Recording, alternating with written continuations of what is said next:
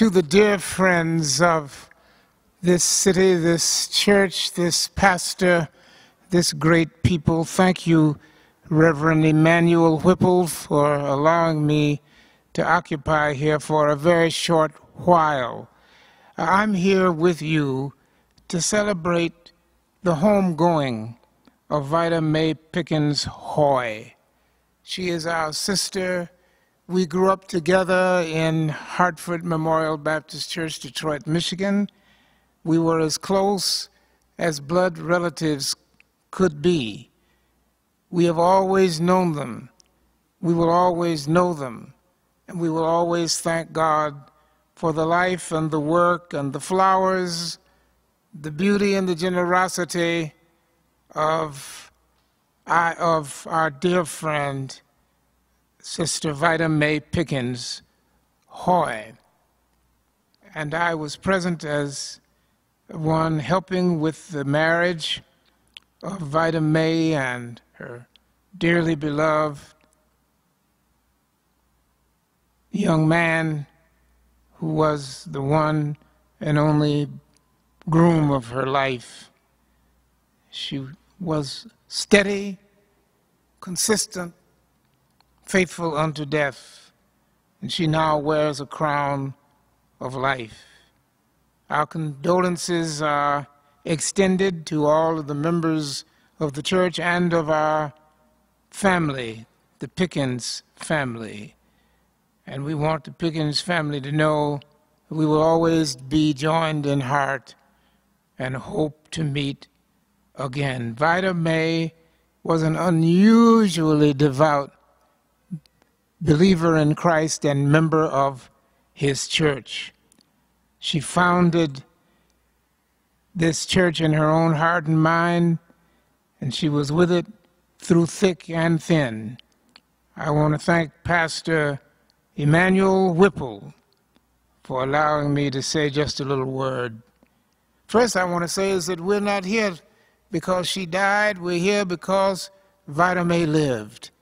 She lived with strength. She lived with intention. She lived with durability and faithfulness unto death. She did not change her friends through the years. She did not change her husband. He was simply taken from labor to reward just a couple of years ago. And she did not run around from church to church. We thank God that she found a man and she loved him. She found a church and she served it.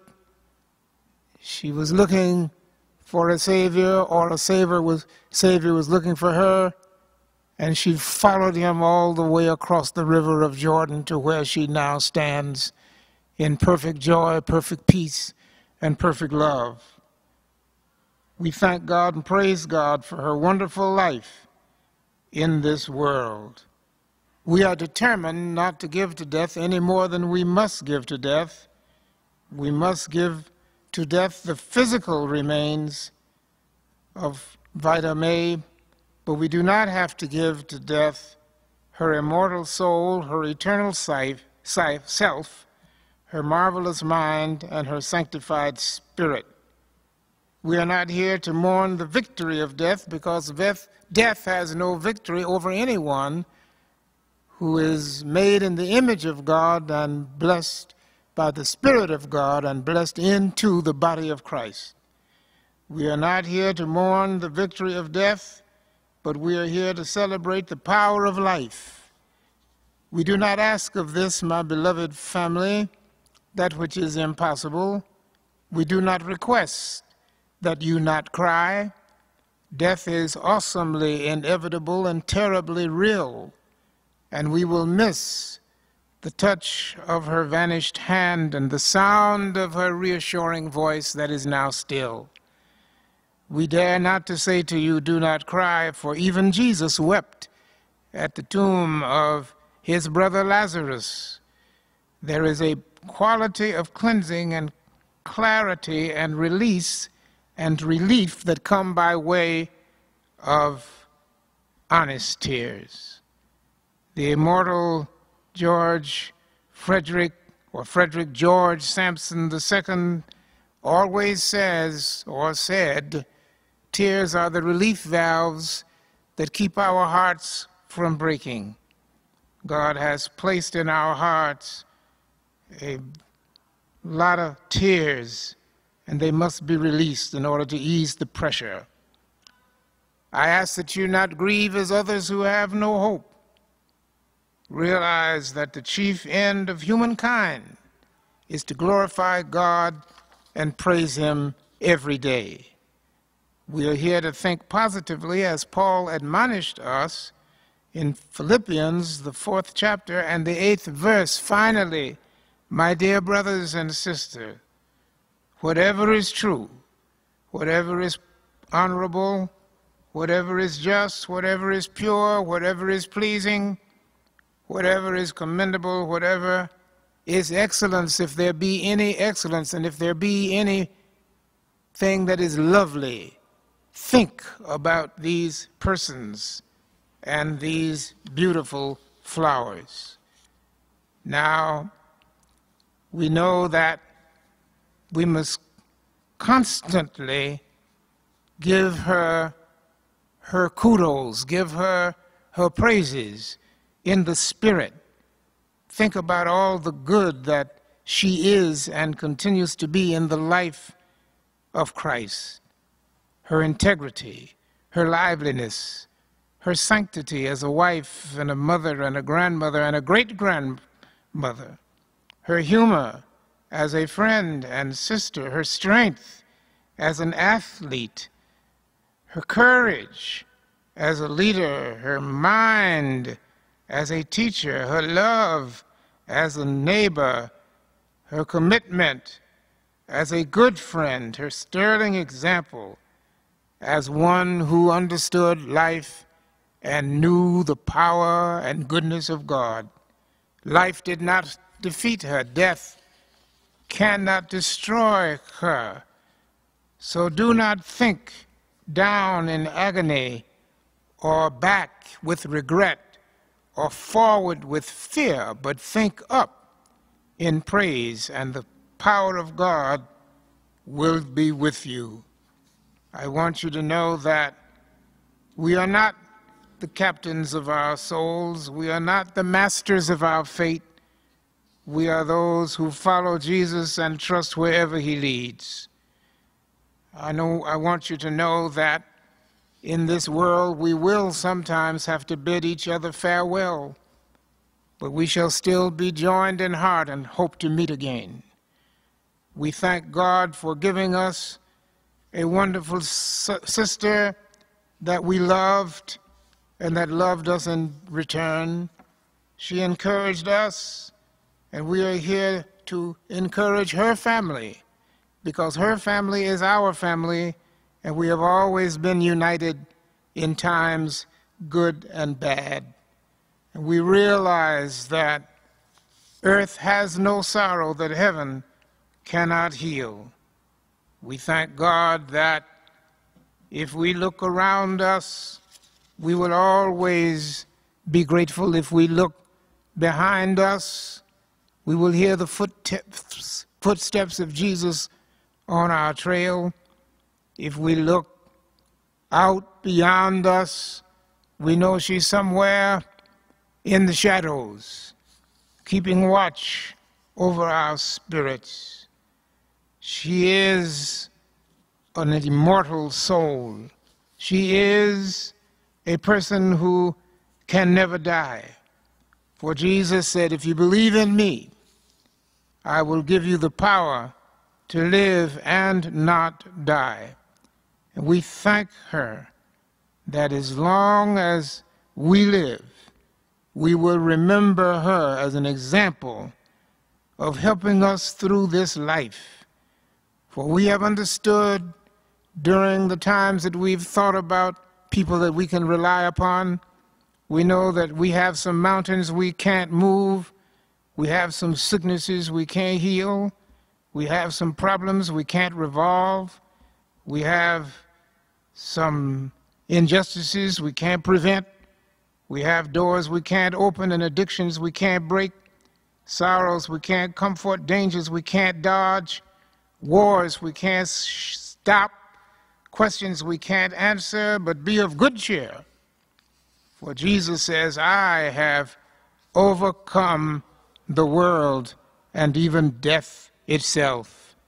So please, please, wake up, think up, look up, reach up, pray up, stand up, rise up, get up, go up, keep up, stay up, but don't ever give up, because the Lord of hosts is with you and the God of Jacob is your refuge. We know that God is still God. God is still in charge of everything, even death itself. Do you remember Isaiah? Isaiah said, wait on the Lord, and he will renew your strength. You will mount up with wings as eagles. You shall run and not be weary. You shall walk and not faint. Do not faint. Don't spend all your time crying. Spend some times thanking God for all of her gifts that she poured out in the desert edges of our lives at their worth. But she has left this place.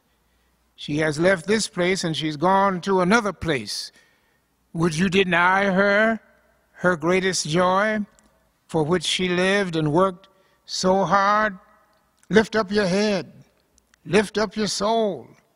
There's never been anyone like her. I've never known anyone that cheerful, never complaining, not even about the onslaught of death. She said, I'll be all right. And she is right. She taught with proficiency. She loved with intensity. She worshiped with ecstasy. She died in dignity. She woke up in eternity, and she's living in victory.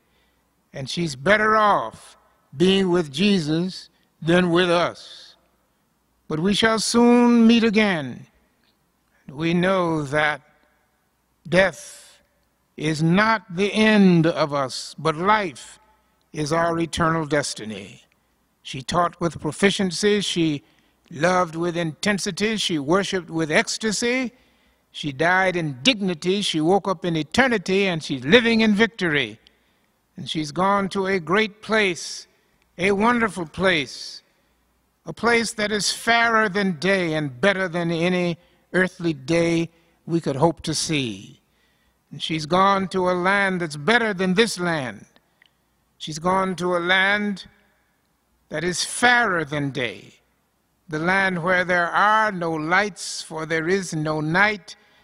There are no armies, for there is no war. There are no cops, because there is no crime. There are no ambulances, because there are no accidents. There are no laws, because there are no violations. There are no schools, for there is no ignorance. There are no banks, because there's no more borrowing. A land where there are no walls, for there are no exclusions. A land where there are no deceptions, for there is no shame. A land where there are no umbrellas, for there's no more rain. No guards, for there is no fear. No doctors, for there is no sickness. No nurses, for there is no pain. No hearses, for there are no funerals. No undertakers, because there's no more death. No handkerchiefs, for there are no more tears. No more preaching, because there's no more sin. And when we have been there 10,000 years, bright shining as the sun, we have no less days to sing God's praise than when we first began. Lift up your heads, be cheerful. Weeping may endure for a night, but joy comes in the morning. My dear family, rejoice in the Lord always. Do not let anything destroy your joy or kill the life of your spirit. And realize that after a while we will separate, but we'll meet again in that land that is fairer than day. For the wicked shall cease from troubling, the weary will be at rest, and every day will be Sunday, and the Sabbath shall have no end. Amen, amen, amen. Thank you. God be with you till we meet again. When we asunder part, it gives us inward pain, but we shall still be joined in heart and hope to meet again. Good night. I'll see you in the morning.